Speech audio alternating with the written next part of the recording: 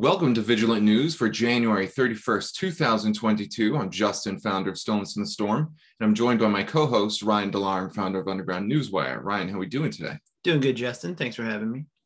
Got a great news week and lots of awesome stuff we got moving here forward. Before we get into some of that, this news we're going to be covering today is the Occupy Ottawa Day 2 massive freedom rally happening, as I'm sure a lot of you have heard of. We've got some awesome footage we want to show you.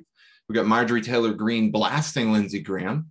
Joe Rogan finally responding to the Spotify scandal or shenanigans related to people wanting to leave. His response is really awesome, and I want to check it out with you guys, so stay tuned for that. We have CNN blasting Rogan listeners, essentially calling them idiots. Pelosi family is steeped in business deals with China, and BLM is suffering massive scandal. Turns out spending money to actually help the Black community isn't something the founders are too interested in. Go figure.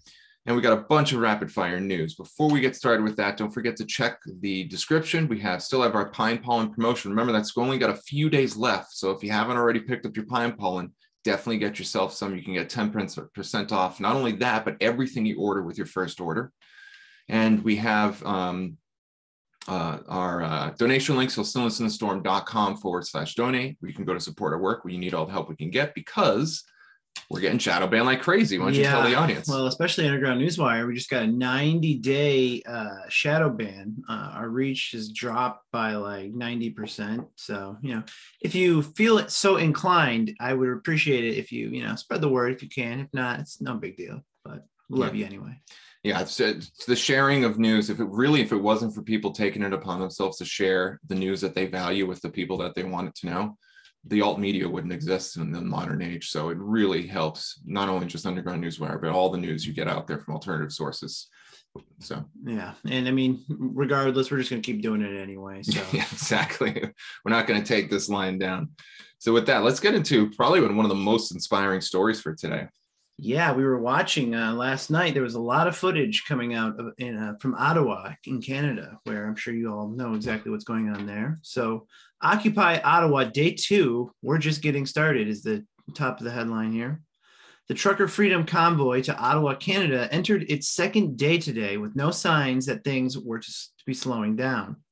I have periodically checked in on live streaming throughout the day. I have heard people on the ground in Ottawa state things like, they think they're all going home now, but we're just getting started. There was a stage set up in downtown Ottawa this morning where local pastors and others took turns addressing the crowd. That's awesome. The protests have been remarkably peaceful so far, and given the size of the crowds, which even the corporate media admits is in the thousands, probably tens of thousands, I would say. There's at least 50,000 truckers there, and then another 25,000 came the next day. So. Right. But it is probably in the tens of thousands, if not hundreds of thousands. Some people on the ground are estimating up to 2 million people. Wow. So we got an image there.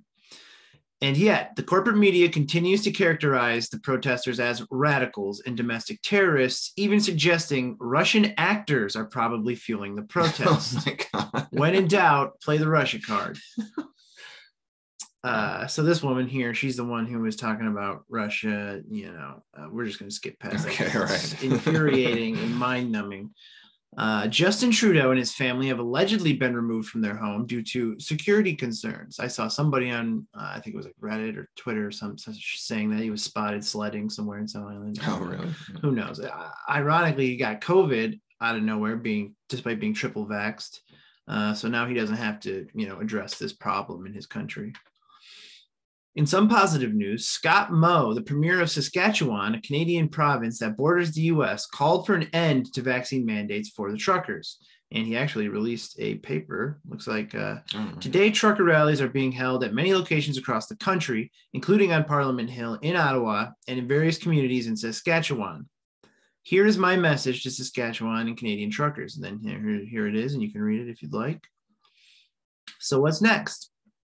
The trucker convoy has received widespread support, and their supporters have raised millions of dollars to support them to cover the cost of fuel, food, making this appear to be more than just a weekend event, and arguably could have been like intensely or like coordinated. You know what I mean? Mm-hmm. It seems to be happening all over the world, Australia, the EU.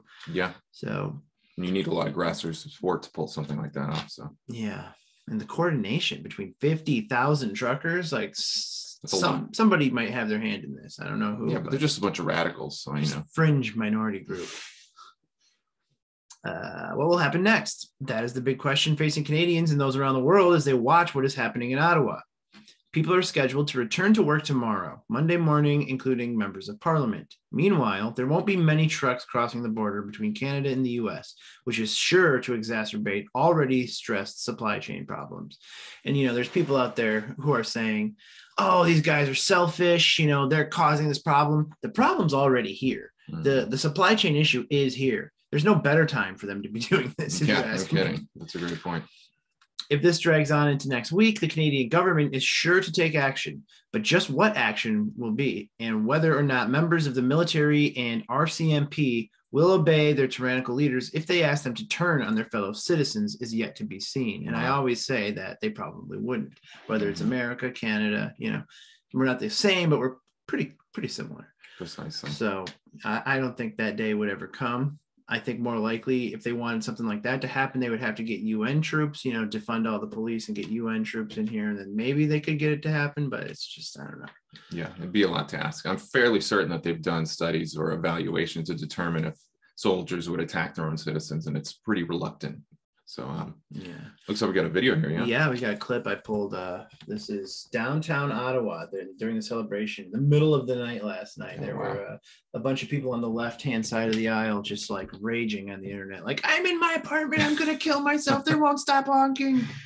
Yeah, funny because this is probably an actual legitimately peaceful protest, conversely, or in contrast to the quote unquote peaceful protests of 2020 that were hardly peaceful. Shift the context. If this was New Year's Eve, everyone would be happy. So yeah, that's very true. Very true. No one's burning any buildings down, Mm-hmm. All right, let's take a look. Oh, we got an ad. Oh, come on. There you go. Yeah, we better get some commission. All right.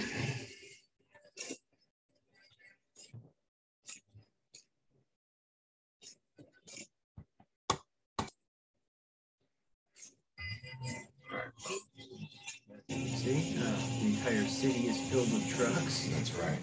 Never mind the language on the side of that truck. Oh, right. Sorry, folks. I'm having some technical difficulty. There we go. I made it a little bit bigger for you. That's probably my bad, the way I embedded it in there. Yeah, so this doesn't seem like a small rabble of people at all. I mean, we got a good chunk of people, and they're well supported. One thing I was going to mention while this is going is that it takes the amount of money that they've managed to drum up, it indicates the level of support.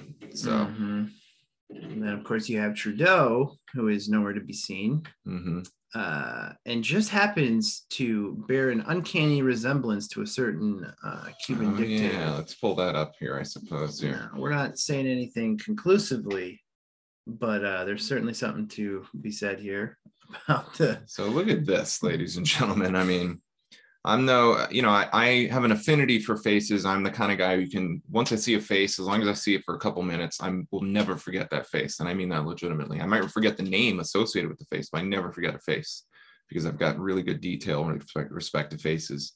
And there's so many striking similarities here. The nose, the smirk, the mouth, the cockhead, the way they both sit when they're talking in certain councils is very similar also. Right. Now, is that proof that we've got a genetic resemblance? Not necessarily, because there are things called genetic analogous archetypes. So in other words, you can have certain features present themselves within a certain genetic pool, even if they are not related genetically. So homologous genetic relation is like father to son. Analogous is two people unrelated genetically. So, but there is that, and then there's also the fact that it is widely believed by many people and talked about throughout the ages about how his mother was perhaps having extramarital affairs with Castro, and among other people like Mick Jagger, etc. So right, exactly. It's not completely out of the question, but also neither here nor there. Right. We don't have 100% proof, but that point you just raised is a pretty good indication, if it's true, that there might be something to this idea that Fidel Castro is the father of Trudeau. And, if we want to throw in some conspiracy theory talk. It is widely believed by many researchers, and I'll cite the connection between Rockefeller, Podesta, and what's the guy's name from Zuckerberg? No, the singer, the rapper from Linkin Park. Oh, Chester Bennington. Chester Bennington. Yeah, look at the resemblance with those guys. Pretty uncanny. So it is believed that a lot of illegitimate children from the globalists end up being groomed for positions of power through various means or influence. Yes. So, we don't have proof. We don't have 100% certainty, and I'm not presenting it, nor there's Ryan, but this is all food for thought. We should be able to explore these ideas free of intervention. So, all right. Well, good story there. I'm really inspiring. Hopefully a lot more stuff comes out about that. Well, they said they're just getting started, so I guess we'll see. Yeah. I mean, last Occupy, the one in 2011, that lasted what, like a summer? Wall Street? Yeah. Yeah, I think something like that. Yeah, it was not a short period of time by any means. So actually, you know what? I think I'm going to let's have you do the Rogan one now, because I want to do the CNN after that. So okay. Do you have that pulled up any chance? Oh, you don't. Okay. Yeah, I do now. Oh, you do. Okay, great. All right, here we go. We got thank you to the haters. Joe Rogan breaks silence on Spotify controversy, rejects disinformation label. Mm-hmm. This was, I think, coming out of Zero Hedge. Hours after Spotify said in a statement that it would modify its content policies, which Joe Rogan did not violate, and the company clarified that, and adopt a counter advisory for certain podcast episodes in an effort to placate the snowflakes. Joe Rogan finally broke his silence on the uproar over his podcast in a 10-minute video shared on Instagram. In the video, a kind of frank confessional apparently shot by Rogan himself using his own phone, Rogan apologized to those he had unwittingly offended before launching into a poignant, carefully crafted explanation that gently nudged and reminded objectors about why Rogan's show is a must-listen and a leader in the modern-day podcast gold rush. But first, Rogan asked listeners to ignore certain disparaging headlines that he said misrepresent what he's doing. I want to make this video, first of all, because I think there are a lot of people who have a distorted misconception about what I do, maybe based on sound bites or headlines of articles that are disparaging. The podcast has been accused of spreading dangerous misinformation, specifically about 2 episodes, one with Dr. McCullough and one with Dr. Malone, which we both highly recommend. Mm-hmm. Both doctors are highly credentialed while harboring views on SARS-CoV-2 and how to combat it. They are different from the mainstream narrative. Both of these people are very highly credentialed, very intelligent, highly accomplished people, and they have an opinion that's different from the mainstream narrative. I wanted to hear what their opinion is, and that's fair enough. Yeah. What is it? Thought crime, a thing now? Yeah. Unfortunately, there are others who are fearful of what these 2 doctors have to say and believe that they are somehow personally responsible for the ongoing COVID pandemic, despite the fact that the science shows it's quite obvious that there's nothing humans can do to stop the pandemic, although they can take steps to limit fatalities. This is the problem. Since the start of the pandemic, public health authorities have seen their guidance proven wrong again and again, as comedian Adam Carolla put it. We mentioned that, I think, on the last stream. Mm-hmm. Rogan says something similar, claiming that practically every piece of misinformation has later been proven correct. Everything from whether the vaccinated can still spread the virus to whether COVID may have been created in Wuhan laboratory, a view that once saw Zero Hedge banned from Twitter for months. I have also experienced something similar. That's right. Quote from Joe Rogan. The problem I have with the term disinformation, especially today, is that 8 months ago, many of the things that were considered disinformation are now accepted as fact. That's a great point. Mm-hmm. For example, 8 months ago, if you said, if you get vaccinated, you can still catch COVID and you can still spread COVID, you would be removed from social media. They would ban you from certain platforms. Now we know that you are probably more likely to catch and spread COVID. Mm-hmm. He continued, 8 months or a year ago, if you said, I don't think cloth masks work, you would be banned from social media. Now that's openly and repeatedly stated on CNN. If you ask, I think it's possible COVID may have come from a lab, you would have been banned from many social media platforms. Now it's on the cover of Newsweek. Again, Rogan insisted that he isn't endorsing the views of his guests, nor proclaiming them to be somehow correct or immutable. He's simply exploring a range of viewpoints to help his audience arrive at their own conclusions, instead of being indoctrinated with viewpoints favorable to the masters of whatever corporate-owned media they consume. I don't know if they're right. No, I'm not a doctor. I'm not a scientist. I'm just a person who sits down with people and has conversations with them. Do I get things wrong? Absolutely. But when I get them wrong, I try to correct them because I'm interested in finding out what the truth is. And I'm interested in having conversations with people who have different opinions. I'm not interested in talking with people who have only one perspective.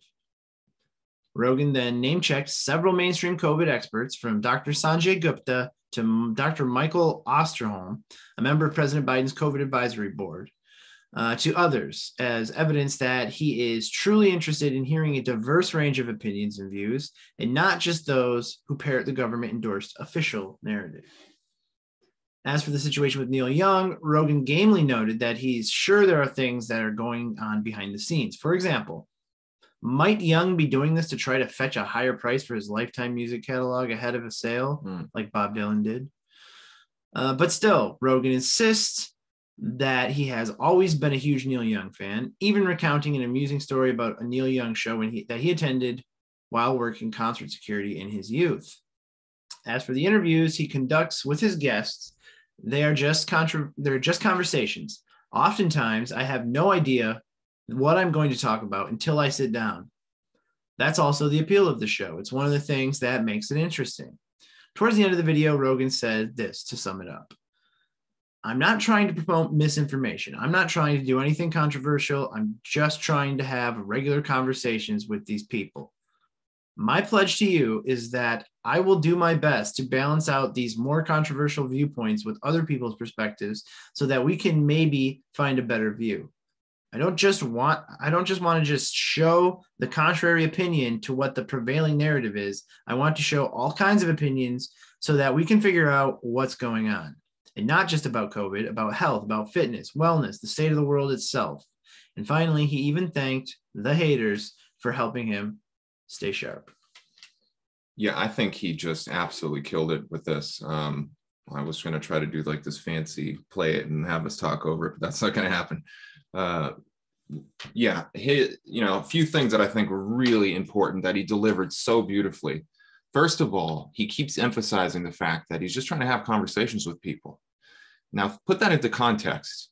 Not the entire media empire and big tech empire is after him, but a good chunk of it, enough to say that he's a threat to the mainstream narrative for sure. And merely having open and honest conversations with people is enough to damage the narrative. That's how powerful just having honest conversations can be, which means we, the people, can have the very same type of honest conversations in the style Rogan does, where we're not trying to push our view on anybody. We're not trying to make somebody believe what we believe. We're just merely trying to talk about the information. And this is the really amazing thing that I wanted to emphasize, which is that all you have to do, one of the best techniques for sharing the truth, is just simply be honest about your thoughts and opinions. Don't try to force truth on people. Just ask them what they think and ask probing questions. Be like, well, if you believe that, vaccines can't spread COVID, why do you believe that? What did you think about the information related to the fact that vaccines have been demonstrated to have people spread COVID? And even if you get a vaccine, it's not going to prevent you from spreading it. You just start having honest conversations with people, and it can do a tremendous, tremendous thing. And even his response to, I want to have countering opinion, also brilliant. Not only from an interviewer perspective, because you want to have diverse opinions, but from a strategic perspective, because as far as I'm concerned, and I'll expose my bias, the COVID pandemic is a sham. It is a fraud, not totally, but it is a fraud. And all that's required is the people with the more true opinions to speak in relation to the people with the less true opinions for the truth to be ferreted out naturally. So brilliant. But did you manage to watch the video by any chance? Of Rogan? Yeah. Yeah, they pretty much laid it all out in the article.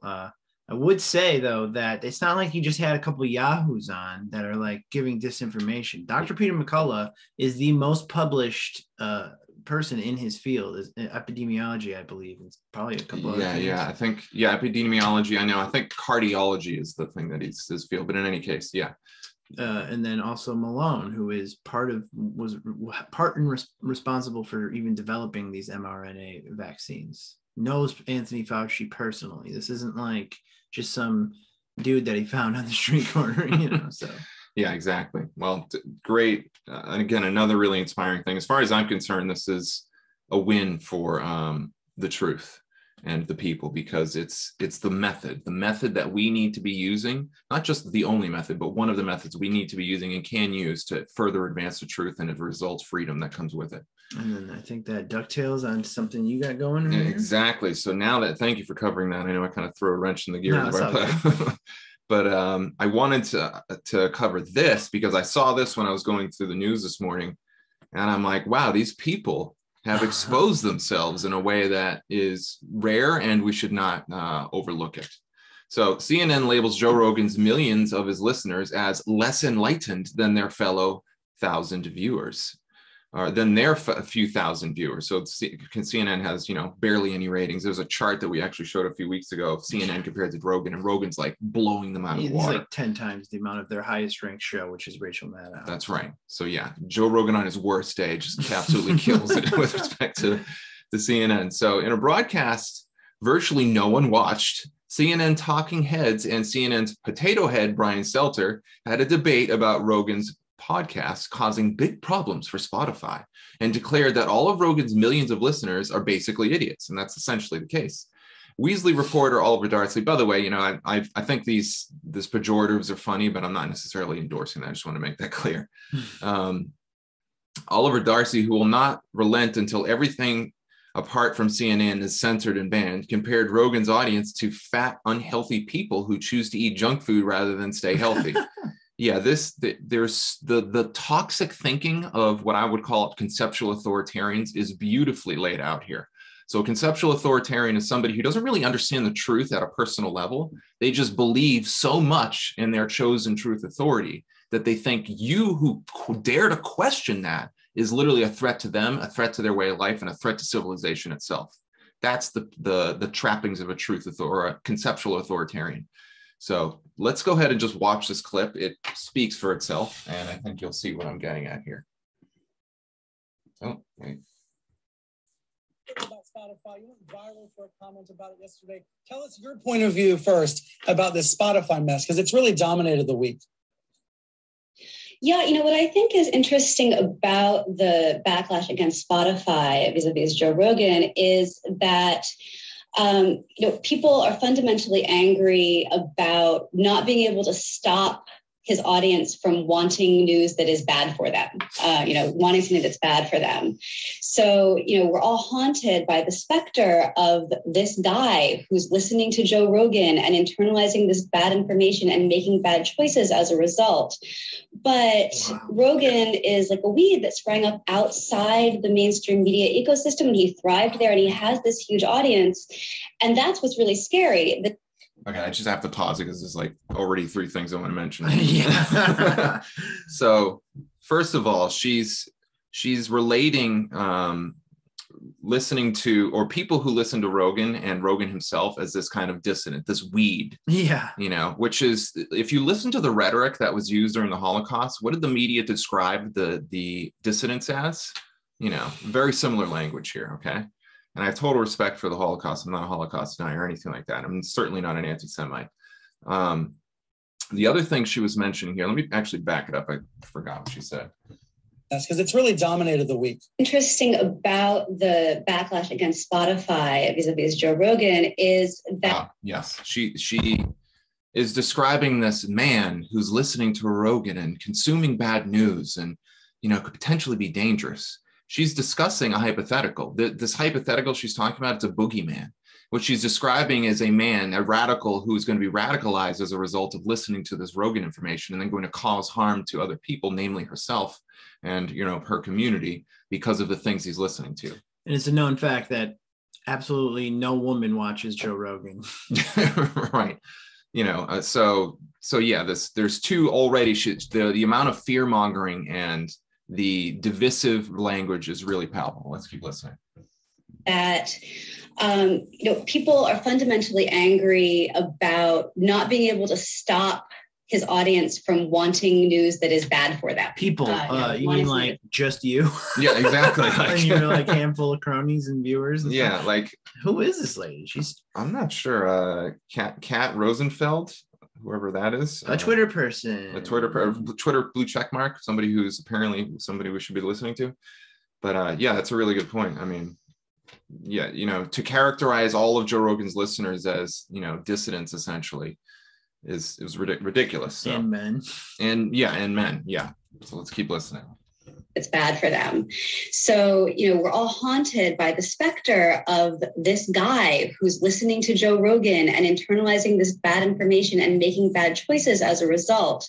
But Rogan is like a weed that sprang up outside the mainstream media ecosystem, and he thrived there, and he has this huge audience. And that's what's really scary, that Spotify could kick him off tomorrow and it wouldn't make a dent. Nope. It wouldn't make a dent in his audience. People would still listen to him. And crucially, they still wouldn't trust more mainstream media sources. And I think that's what's really, really frightening to people. It's really frightening to you, sister. That's for sure. Yeah, exactly. So there it is right there. She's afraid that if people listen to Joe Rogan, they're not going to listen to the mainstream media anymore.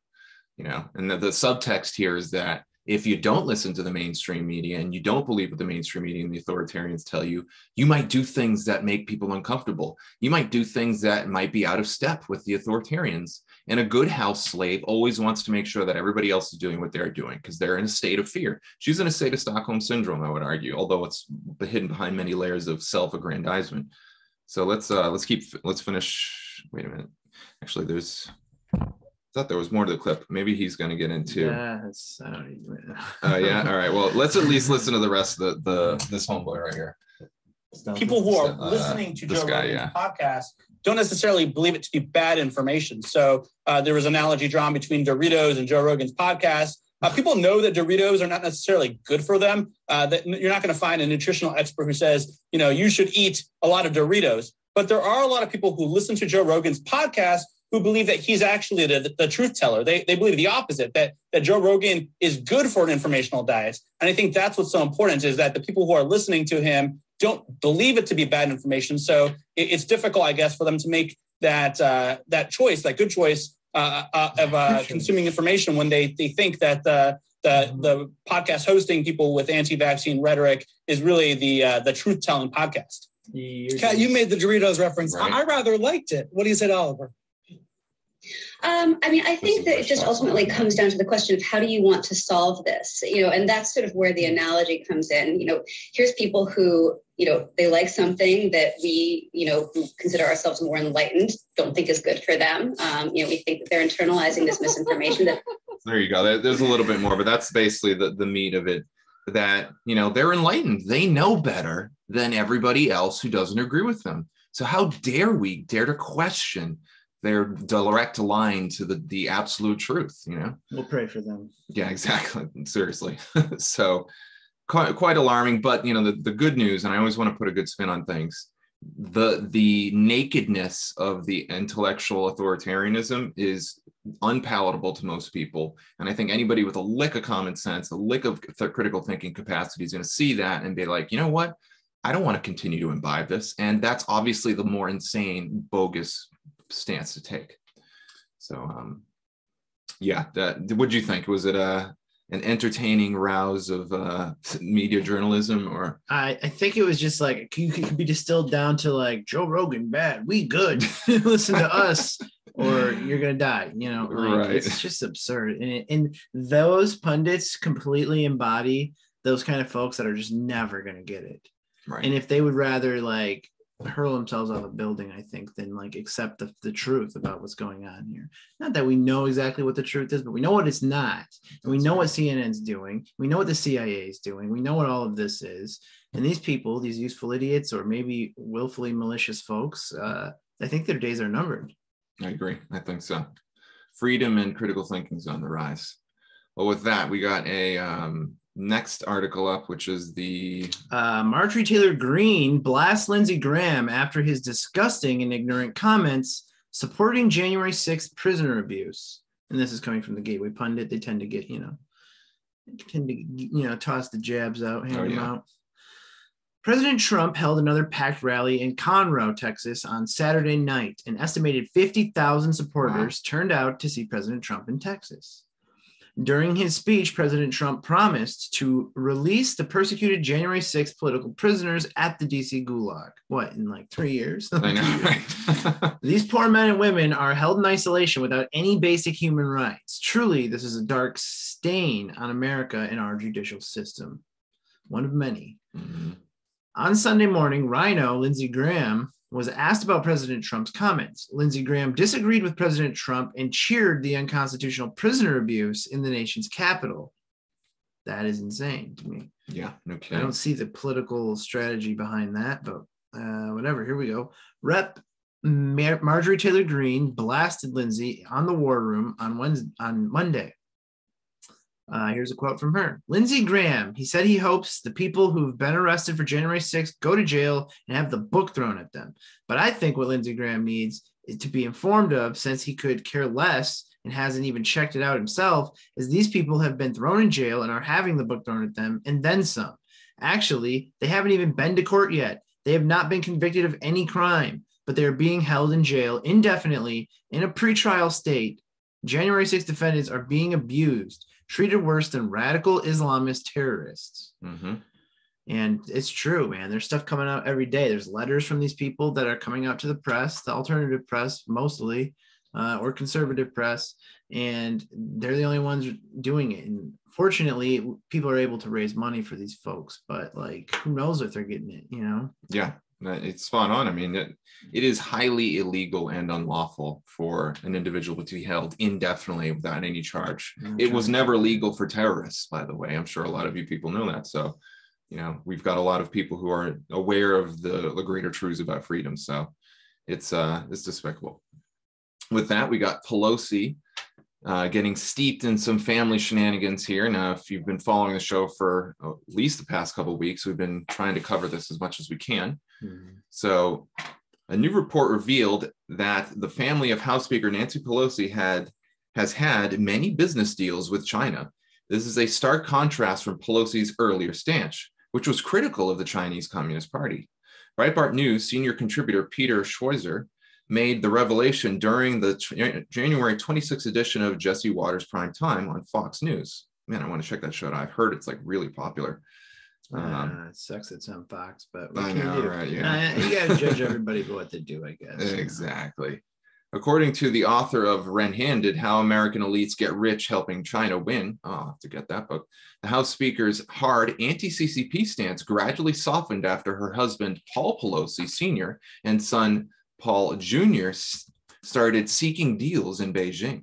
Quote, Nancy Pelosi used to be pretty anti-CCP earlier in her career, and then her husband and son started seeking deals in Beijing, Schweitzer told Watters in the latter's program.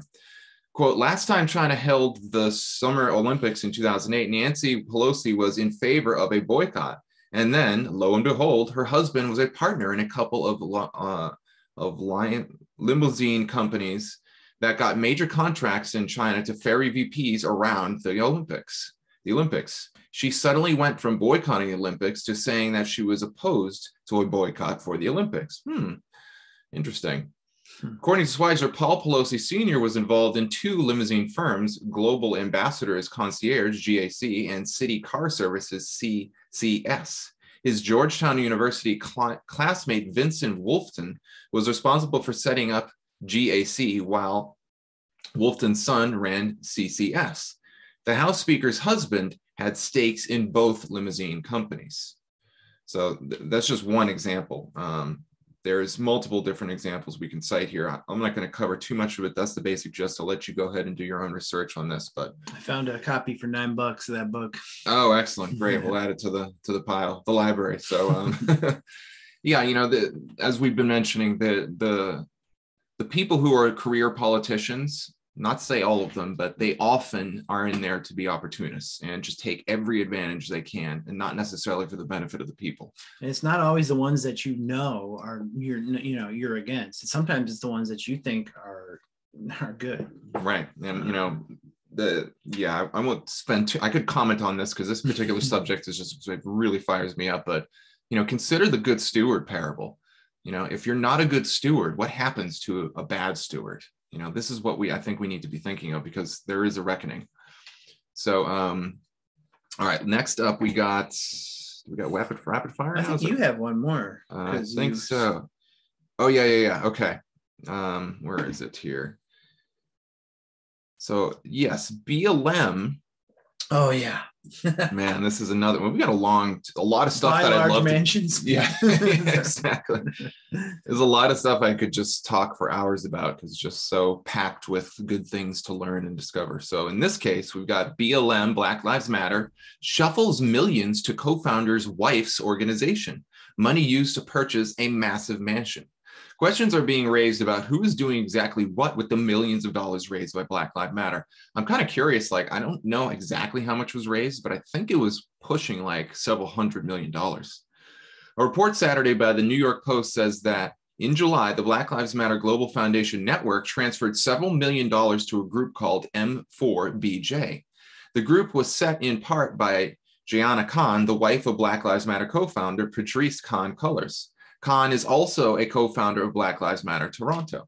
Khan Cullors stepped down from her Black Lives Matter role last year amid controversy over her purchase of multi-million-dollar mansions in Georgia and Los Angeles.